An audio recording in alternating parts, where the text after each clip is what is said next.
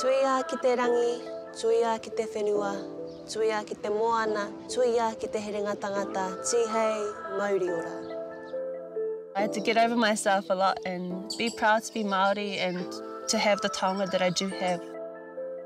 Te reo and kapahaka, because not all of us have those taonga, so it's important that if you do have them, to do something awesome with them.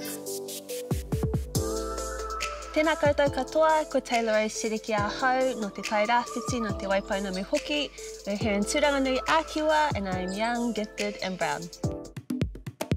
It's a bit cringy to think about it, but I used to tell all the teina around school that I was going to be the next Taika Waititi. But the crazy thing is that now I work for a company called Taki Rua Productions, and I'm finding all these archive photos of actually shows that Taika Waititi was in before he was huge. Somehow, you know, the tipuna have led me this way, and I can't fight with that. There's sometimes a lack of knowledge in terms of mātauranga Māori, so a lot of people don't know how to best support Māori artists. Still being a young Māori, coming into those spaces, and you're sort of, like everything, you're kind of the Māori in the room who sometimes has to step in and say, actually, that's not how Māori work, or that's not appropriate. Like in any place, you're still trying to unteach racism and unteach cultural appropriation and what's tika and what's wrong. And so that's been a challenge, but at the same time, when you go through those experiences, it just makes you more resilient and empowers you to keep going. Okay, konei mātou ki Manituke. We're here at Manituke School. We've got our Te Reo Maori season show on, which is an all Te Reo Maori whakaari, and we're just sharing a story from Kaitahu.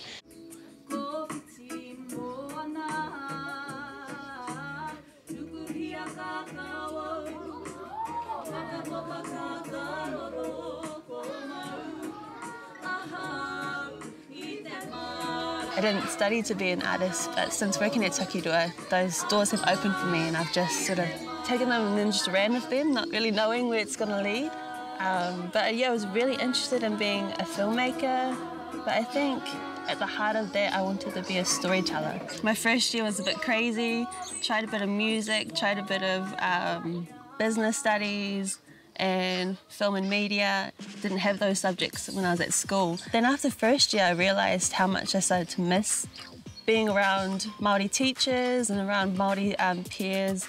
I think, in a way, going back into a Māori taught environment actually helped me thrive in my other subjects too. So it was really important for me not to just do Māori studies, so I wanted to reach out to what us Indigenous people get up to. How do our Aboriginal whānau and how do our Pacifica whānau, how are they needing more support, or how are they similar or different from Māori?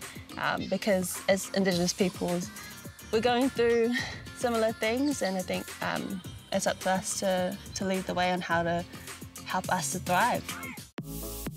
What's really awesome about Otago is we have our Te Huka Mā Tauraka, our Māori centre, who are like a rock for Māori students. They're that emotional and that whānau support goes a long way when you kind of are in crunch time and in study mode, and it reminds you that the reason why you're at uni is much bigger than that one essay or that one exam. It's about building friendships and about, you know, finding your whānau. And a lot of my friends that I made through Te Rōpū Māori, I'm still super close with today in Wellington, so it's like it lasts way longer than your time at uni.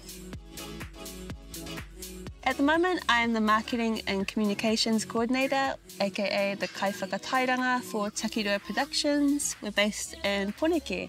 Taki Rua is the foremost Māori theatre company. We're nearly 40 years old, and so we do amazing mahi to uplift our writers and our theatre practitioners and writers and actors. It's got a big legacy, and so I'm really excited to be in a space where I can uphold what our tipuna have done before me.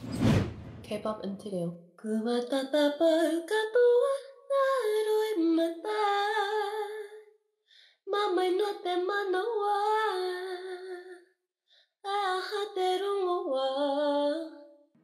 Big K-pop fan, and one day I was just thinking to myself, what would K-pop sound like in Te Reo Maori? I know with kapahaka, a lot of our songs, we take a lot of inspiration from pop music and we translate it into Maori and perform it at Te Matatini or on the kapahaka stage. So I translated K-pop into Te Reo Maori for the first time on a TikTok. And that TikTok just overnight took me by surprise, and all these people, Maori, Korean, from different backgrounds, were all jumping on it and saying, you know, this sounds amazing. Our language is a taonga, and we're living in a time where everyone's super keen to learn and embrace te reo. So I think it's up to us with te reo to really champion it in every space that we can.